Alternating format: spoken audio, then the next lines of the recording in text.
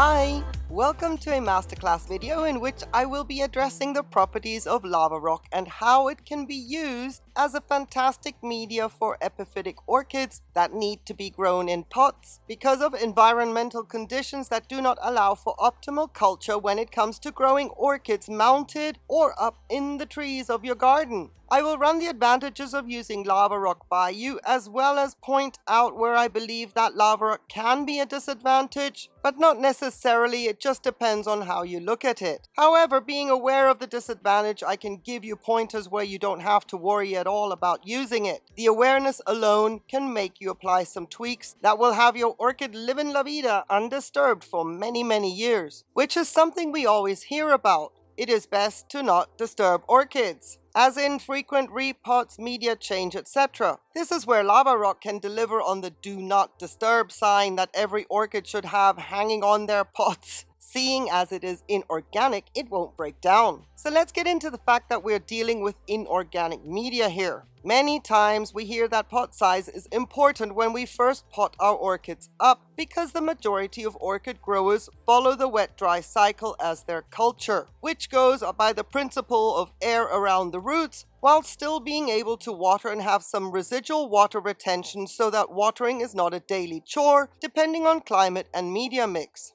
Eventually the pot gets too small, and if all went well within the 2 or 3 years of the orchid's life, the orchid will then have to be repotted into a larger pot and organic media has to be replaced, etc. When that time comes, we usually also clean out the old root system because we need to avoid the accelerated decomposition of the new media to be slowed down. Decayed matter, as in roots, will accelerate the decomposition of media, so off with them old roots. So many times there are references of out in nature the orchids get this and the orchids get that, which we try to simulate in our different growing environments.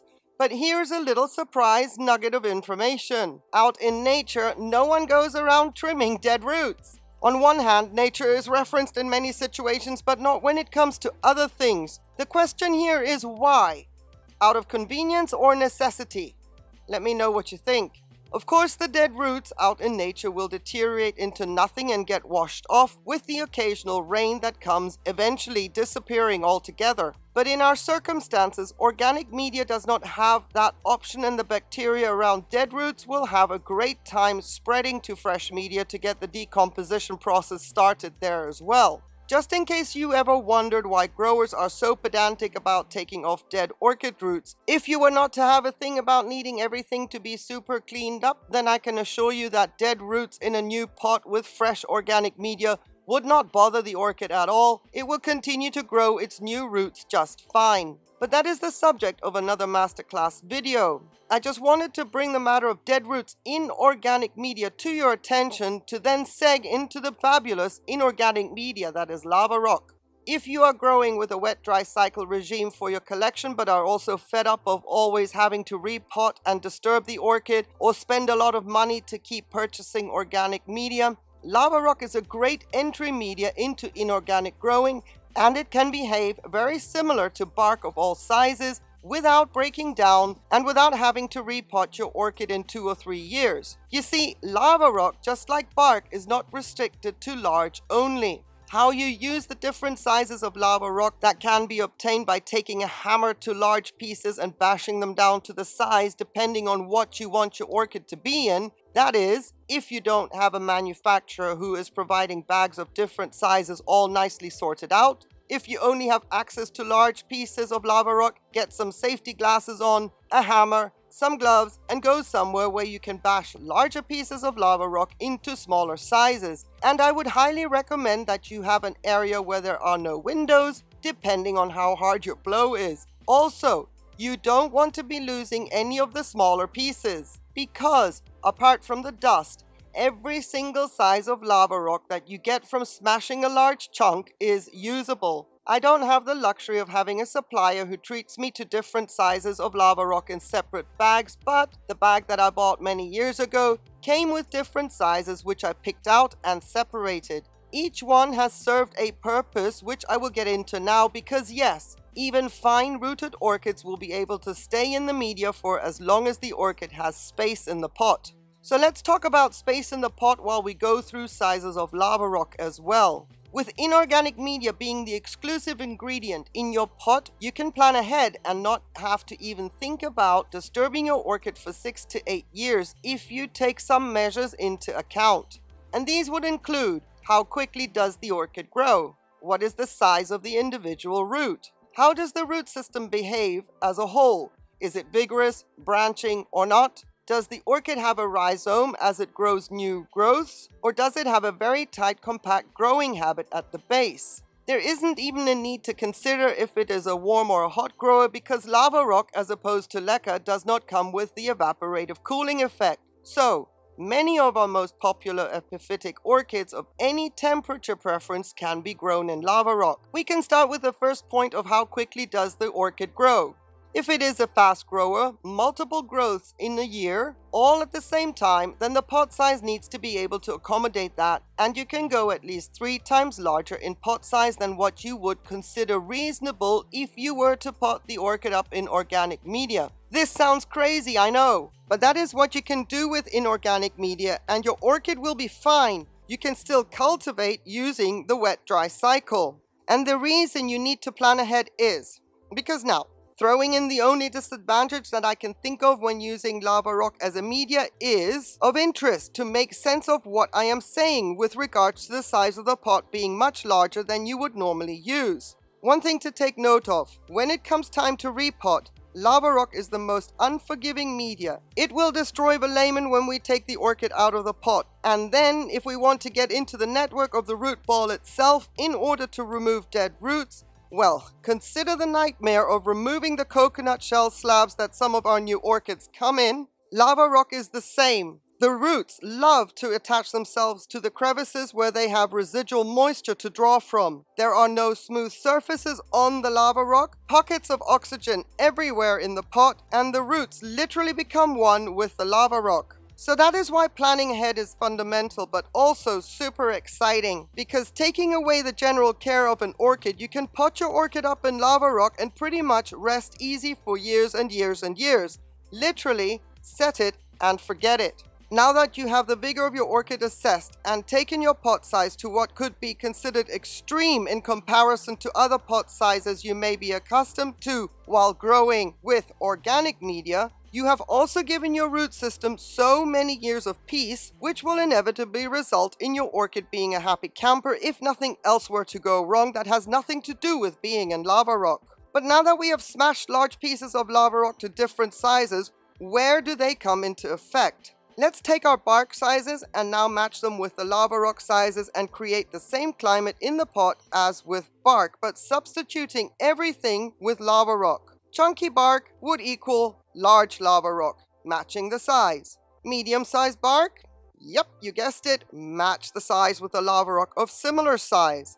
And now that you see where I'm going, you already concluded that seedling bark would be matched by the smaller pieces of lava rock you just got from smashing some large pieces. Et voila, you have all the sizes that you use bark for, but now in form of lava rock. And even the smallest of lava rock makes for a great decorative top dressing, which also acts like a buffer to premature evaporation if growing outdoors where persistent wind can be an issue. I love it. I use it for my Rapiculus Lalias. It fits the size, the proportions work out great, so nothing goes to waste except the dust. So let's discuss root size and how to apply lava rock size-wise based on root size of the orchid, or do you even need to? What I've mentioned before pretty much has you probably already thinking along the right lines. But just in case, and for the purposes of this video, I'm going to mention the use of the different sizes and some genius that I have in my collection. Here I have small lava rock. The dendrobium is in a small pot, but oversized pot for the dendrobium because of its growth habit. Small roots, tiny structures at the base, and tight, compact growing base at that. This orchid has been in this pot for 3 years now, and if it were in seedling bark, it would be due for a repot. However, judging by its growth habit, this orchid is fine in this pot for the next 3 years at a minimum, if not more. And here I have an example of medium-sized lava rock. This orchid has only been in this pot for 2 years, but because the pot is oversized, it will be undisturbed for as long as it takes the orchid to fill out the pot. Maybe in 6 years, who knows? But I hope to be around to find out. It has a compact growth habit, fleshier roots than the fine-rooted dendrobium. The size of the pot accommodates the orchid for many, many years. Why not go back to a dendrobium? Large lava rock. This dendrobium has chunky cattleya type roots and it is large, so it went into this oversized pot back in the day to accommodate it for, you guessed it, until it outgrows its pot. Now before you say that the Rapiculus laelia needs to be in rocky media and that it doesn't count, let me interject right here. The orchid came in medium-sized bark and it can be grown in bark. I just have 99% of my collection in inorganic media, so that is why I opted for medium lava rock. If my wallet were different, I may be growing in bark and other organic media, but that is not the case. So you can expand on these examples and think any orchid with chunky roots that was accustomed to chunky bark in a wet-dry cycle, that would be the combination for which to use large lava rock, and so on and so forth.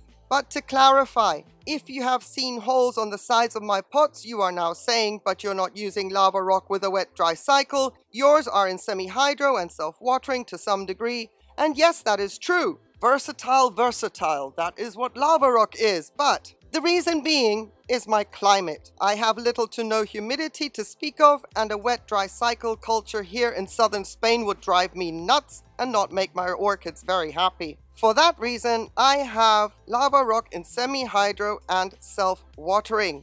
So the setup is conducive to my climate and my watering regime. And now is the time to tell you that lava rock does not have any wicking properties. So why these setups which depend on wicking for optimal water distribution? This is where the different sizes of lava rock come into play once again. I am using different sizes of lava rock to keep an evenly moist climate in the pot because lava rock has many porous cavities that retain a lot of water, and the evaporation of the moisture within the pot starts at the top and moves downward. The reservoir at the bottom would clearly be the last to evaporate completely if I did not water for a long time. Depending on the size of the pot and the watering requirements of the orchid, I can use large lava rock as crocking and then fill the rest of the pot with medium or small lava rock to suit the vigor and size of the root system. As a result, the roots always have access to moisture and the reservoir ensures that nothing dries out too quickly before I flush or fertilize again.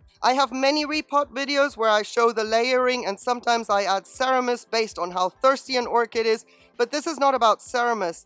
The same water retention can be achieved by using medium to small lava rock, which in itself holds water even though it does not wick. So I hope that makes sense. Going back to the wet-dry cycle culture though, if you're not into semi-hydroponics or self-watering, it can be achieved by still using the same pots you have for the orchids in which you used bark. If you have holes on the sides of your pot, not a problem. If you have pots that only have the drainage holes at the bottom, not a problem. All you are doing is matching the size of the lava rock with the size of the bark you are going to use, and you and your orchid are good to go.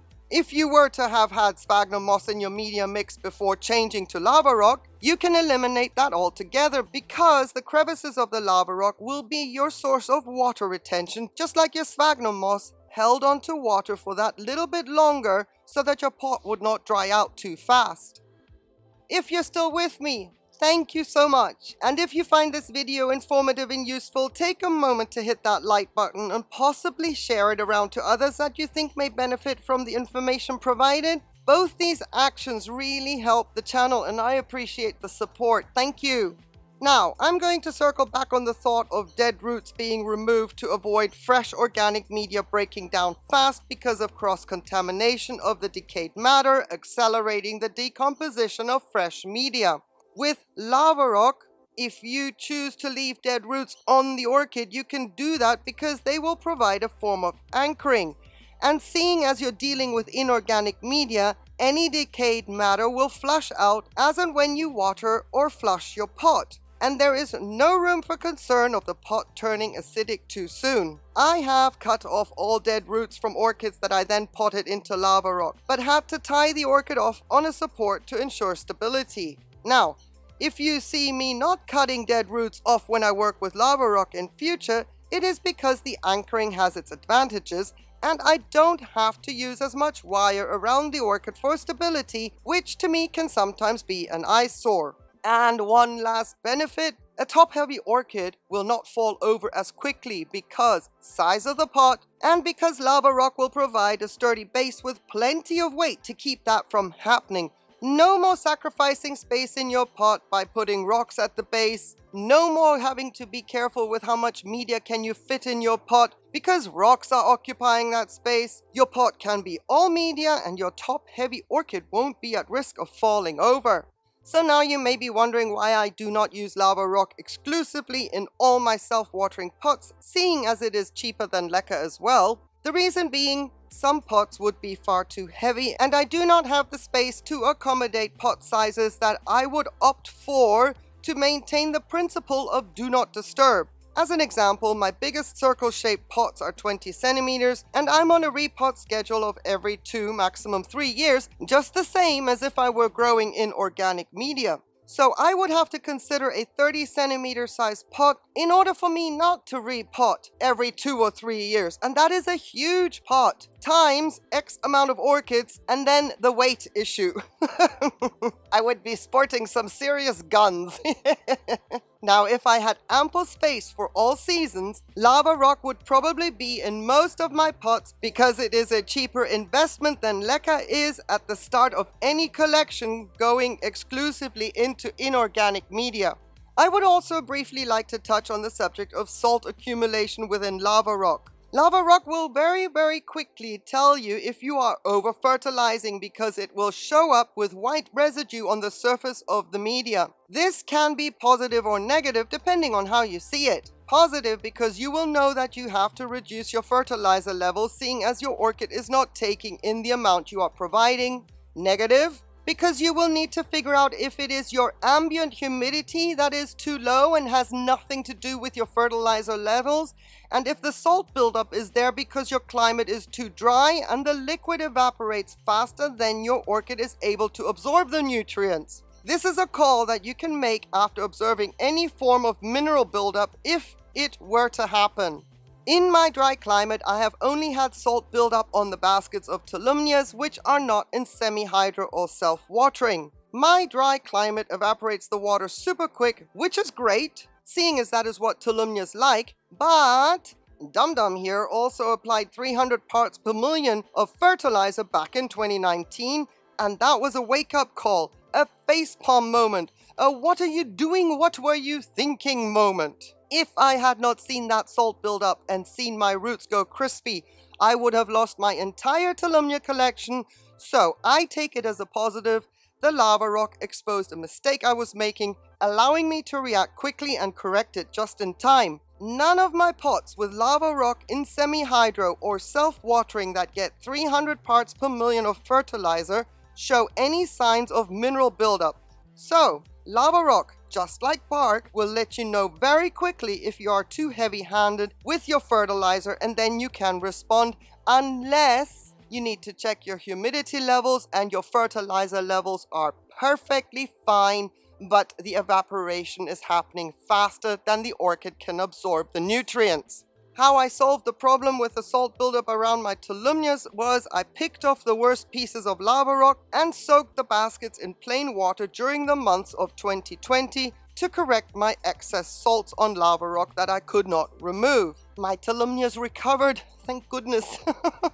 The salt buildup, though, is not to be confused with white discoloration that can appear after years of a piece of lava rock exposed to the sun. That is just normal fading of the color, and the part most exposed will turn a grayish color at first and eventually go white in some places. To determine the difference, if you take a nail and just try to remove the white, then mineral buildup will come off easily in form of a little white dust, whereas any fading would not, and you can test the fading by wetting that area and the color of the lava rock reappears until it dries again and goes back to a light gray or whitish color. Now, another thing that can happen, doesn't have to happen but can happen, that lava rock can act as a desiccating agent on roots if a root tip is exposed to direct sun for an extended period of time, and the lava rock has a chance to heat up. Should there be a chance of that happening, a light misting of the surface of the media is enough to stop that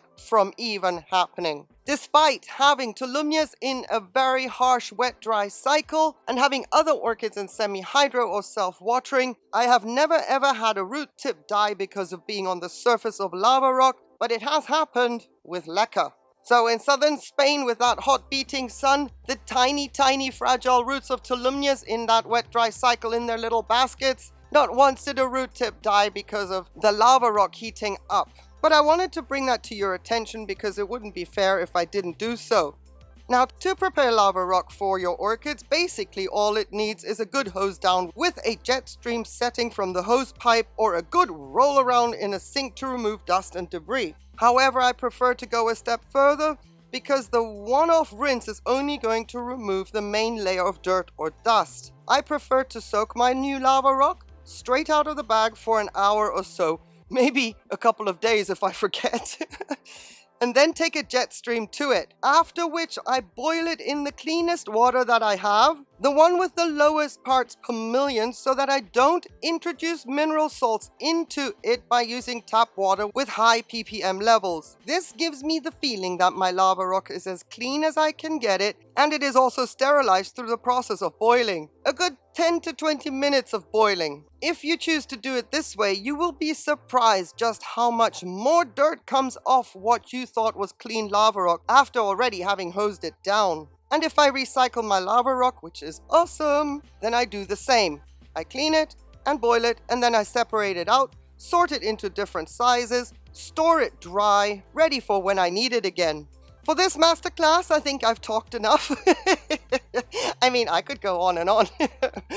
But I encourage you to change what up to now has been a monologue into a dialogue and leave any thoughts, any questions, or even your experience with lava rock if you use it in the comments. I hope that this video was of interest, helpful, and informative. Thank you so much for your time and for listening. I wish you a fabulous day on one condition though, that you please stay safe. Take care. Bye.